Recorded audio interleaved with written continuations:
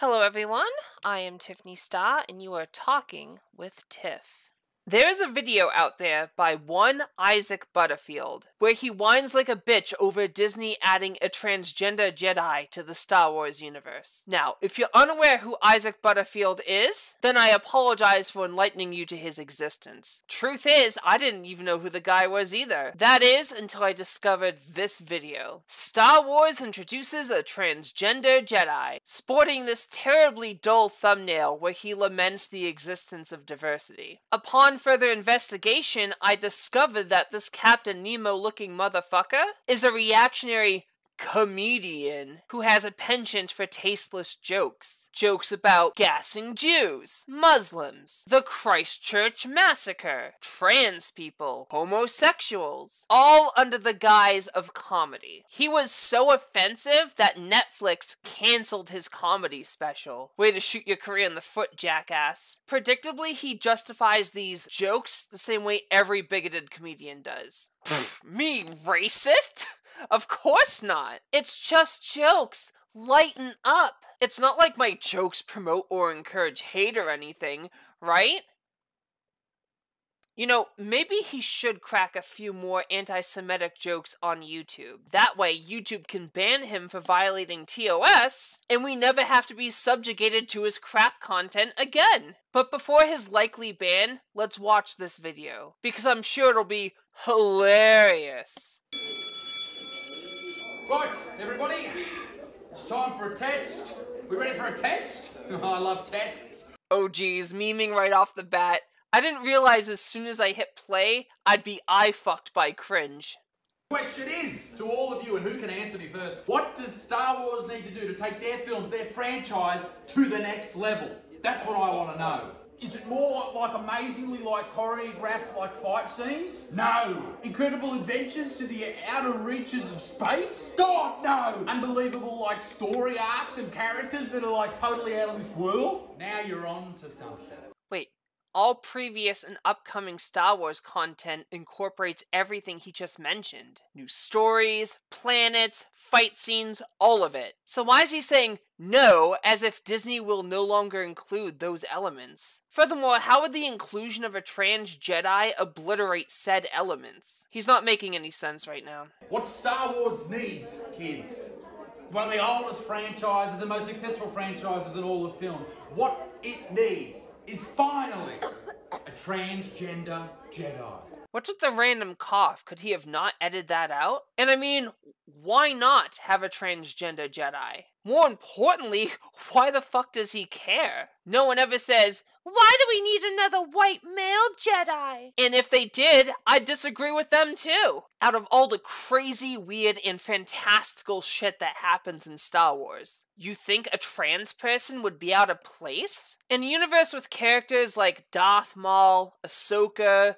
Jabba the Hutt, why would it be strange to find a trans person? They have advanced medical centers and can clone people for fuck's sake. And you think they'd have trouble producing hormones and performing gender-reaffirming surgeries? You gotta be fucking kidding me. Chances are there are multiple species in Star Wars that are trans, not just the human characters. And trans people exist in real life. So they already have a step up on fictional aliens, which, by the way, Isaac Butterfield doesn't seem to mind. So I'll ask again, Isaac, why do you care if trans people exist in the Star Wars universe? Could it be that you're, I don't know, transphobic?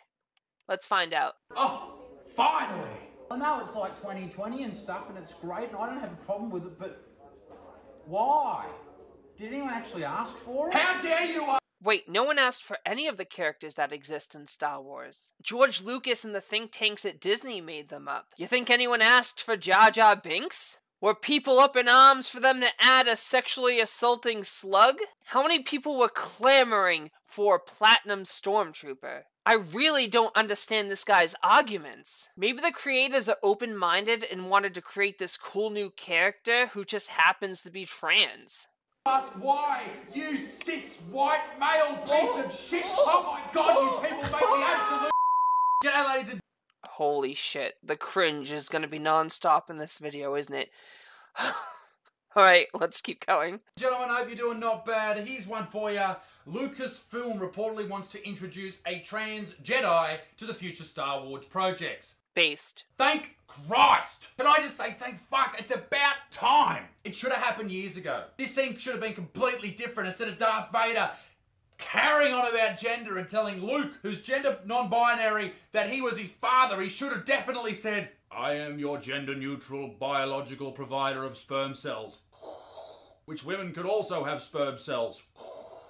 You bigot. Yeah, this video's... Yikes! Coming in hot with the memes and the haunt of the dank variety. Does this imbecile not understand that you can place trans characters in media without them flaunting the fact that they're trans? When's the last time someone here saw a trans person walk into a bank, a Starbucks, or any other public locale shouting, "Look at me, I'm trans! Come see how trans I am! I'm the transiest trans that ever transed!" The answer is never, because we don't do that shit. A lot of us just want to mesh with society and not draw attention to ourselves. So why would he expect a trans character to? Does he think Disney will be incompetent enough to write the character that way? As if they'll be sitting down writing the story like, then she pulled out her trans color lightsaber and screamed, "Suck my dick," which I totally have, doth transphobe. And then she'll grow a lady boner you can see under her robes. The only reason I could see trans issues being brought up in the Star Wars universe is if it had to do with medical issues or romantic situations. He's over-exaggerating and being transphobic as fuck here. Unsurprising, really. It's gonna get a whole lot fucking weirder, so stick around. But before we do, this video is brought to you... Oh, no peddling your shit on my channel, you wanker. ...to you by the amazing people. Crush Organics. What the fuck? Are we still on this? We use it all the time. Holy fucking shit! It will not get you high. What the fuck? Relaxing and things like that. How long does this ad have to be? In your line each and every. Oh my god, it's still going! Good people, go and check them out. Fucking finally. The only good thing about him shilling is that it ate up 2 minutes of this 8-minute video. I treasure the time I don't have to listen to his grating voice. Speaking of which, Isaac, my accent is way better. Struth. It's an Australian thing. Never mind. Now, before I freak people out about the whole transgender thing, let me just clarify something. I tweeted something the other day about the gender pronouns. People who use he, him, she, her, and they put it in their Twitter bio. Yeah, I it's ended up in based. a little argument with this dude because he was talking shit about Joe Rogan. And I said anyone with pronouns in their fucking Twitter bio needs to be lolled at because they're dick/balls. Now, people freaked out about that. Are you transphobic? Yada yada. First off, Joe Rogan is a transphobe, so defending him doesn't make you look like a non-transphobe. Secondly, yeah, people, this guy, Isaac, he's transphobic as hell. Let's see if he tries the backpedal, though. I'm curious. What I mean by that is this dude right here was talking shit about Joe Rogan. He is obviously a man. He's not trying to transition. He is a man. It's the same with Camilla Harris. She's got she, her in her Twitter bio. The thing is, if you're trying to transition from male to female, female to male, whatever, and you want to have your gender pronouns there so you can tell people that you're this or you're that, fucking good on you, champ. It helps out. It's great, right? But if you're obviously a fucking fully grown man, it's like me having mine in there. You know what I fucking am. You know what I've got between my legs. Little fucking what's doing. It doesn't need to be there. No. If only trans people and non-binary people put pronouns on their profile, then it would be easier to find out who's trans and who is not, making them easier targets for people like Isaac Butterfield. I've stated this before, but not all trans people want others to know that they're trans. It's called being in stealth. We solid snake that shit. And believe it or not, there are good reasons for non-trans people to put their pronouns in their bio. It shows solidarity with the trans community, that they have our back. Furthermore, not every cisgendered person looks cis. Cis people getting mistaken for trans people isn't all that uncommon. There was a viral video where a cis woman was barred from using the women's restroom because the officers didn't believe she was female. So it does make complete sense. Your argument is just shit. What, Isaac, did it take you all of 5 minutes to come up with this low IQ excuse? I mean, holy shit, you should feel embarrassed. And again, how does this affect you? Why do you care? It's literally inconsequential to you and helpful for us. Is that why it bothers you? You don't want trans people to live easier lives? You know what it is? It's projection. I don't know what's between his legs, and I don't want to, but I bet there's a bush like the one hanging from his scraggly face. What an M. Night Shyamalan twist that would be.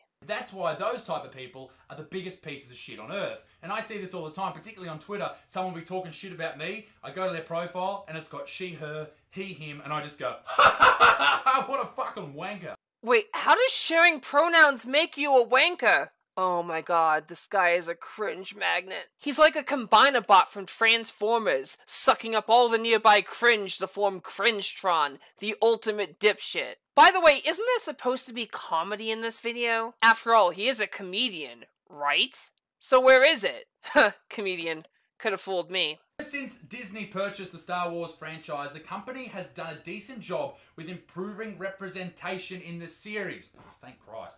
The latest trilogy of films was multicultural and with a strong female lead, while Rogue One, a Star Wars story, featured no white male protagonists. Alright, a few things here. Diversity is beneficial to corporations. It increases the likelihood of drawing people into a series they would otherwise ignore. Now, of course they're virtue signaling, but it grants good optics. Not to mention all people have capital to spend, not just cis, white, straight Australian men. So it's in a company's best interest to promote diversity. I don't think studios should boast about their lack of white men, though. It draws negative attention from people like Dickless Dingo here, and ironically makes them less diverse.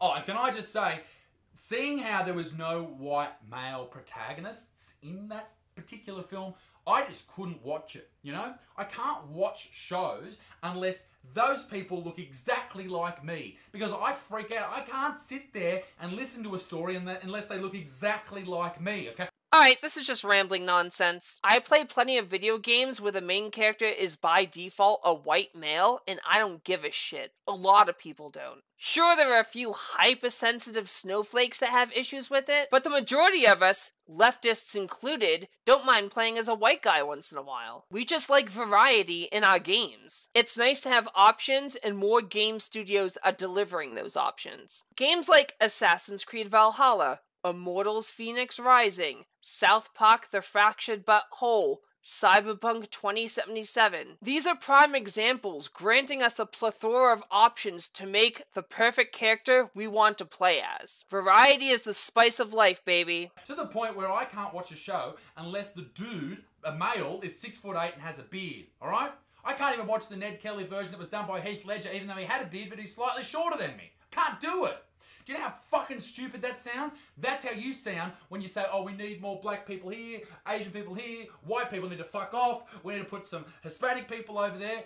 Just watch the fucking film! I honestly believe he's projecting here because he's the one upset that they're adding a trans Jedi, which, as he said, isn't like him. Therefore, he may not want to watch the movie or show for that reason. Why doesn't he take his own advice and just watch the fucking film with the trans Jedi in it? It's kind of sad, really, that he cares so much about a non-issue that he made an entire video to whine about it. His anti-woke arguments are incoherent and weak. I think he'd benefit heavily from hiring a scriptwriter.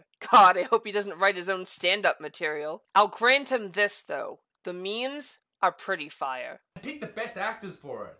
If they are black, brown, white, pick them. Who cares? Exactly. Then why the fuck are you complaining? If it doesn't matter if they're cis or trans, why did you make this brain-dead video? What's your contention? You literally just said it doesn't matter. If he truly believed what he just said now, he wouldn't have gone through all the trouble of recording and uploading this poorly made content. He's just upset that the world is getting more diverse. And he feels like white men are losing their grip on power, which is hilarious when you look at the demographic in charge of the country. Either that or he's secretly attracted to trans women and ashamed to admit it, because he thinks it'll make him less masculine, less hetero, or whatever stupid rationale is going on inside his pea-sized brain. So when he sees a sexy-ass trans woman with double D tits in a tight, low-cut robe doing backflips that occasionally show off a little booty, he can't control his urges. He'll stop furiously masturbating in the theater,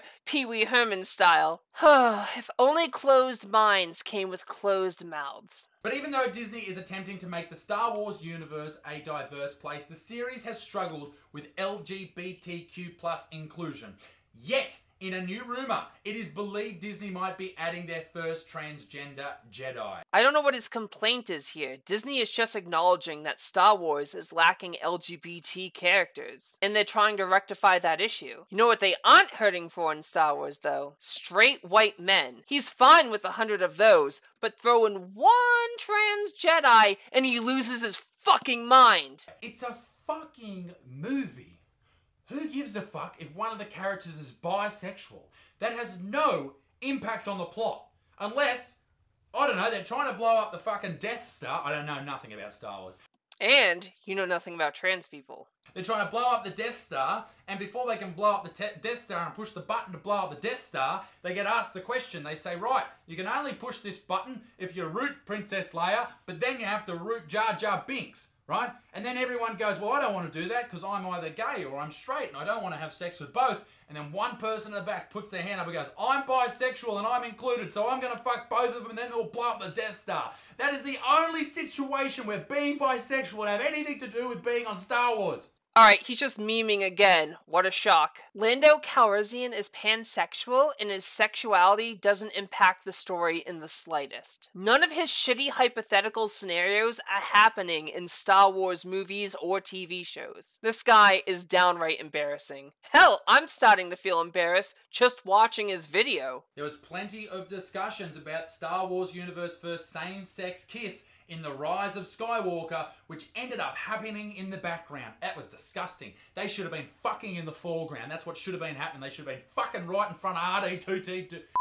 I agree. If they were having lesbian sex in the foreground, that would be pretty sweet. Say goodbye to that PG-13 rating, though. And they should have been using R2-D2 as a big old vibrator. That's what should have been happening. Even though Disney has attempted to push for inclusivity in the past within the Star Wars franchise, it has been hit or miss. Hopefully, this inclusion will be a way for Star Wars to show just how lovely and diverse the galaxy truly is. I have a question for you. To the trans people out there, I'm sure some of you are watching this. Not just watching, buddy, but recording too. Smile, neckbeard, you're on my channel now. Now state your dumb fuck question. Does any of you even slightly give a fuck if a Jedi is transgender? I guarantee.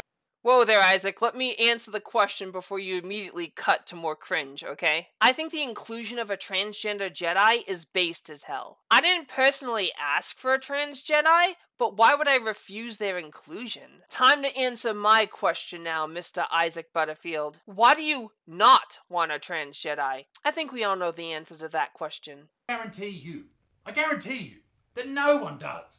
No one's caring about this. No one's asking for that. Apparently you care. You just made an 8.5-minute video just based on this one fucking subject. I guess 6.5 minutes if you count the time he was shilling for whatever company was stupid enough to promote their products on this asshole's channel. But still, you made an entire video dedicated to this topic. You fucking care about it. And the reason is because Disney doesn't give a shit.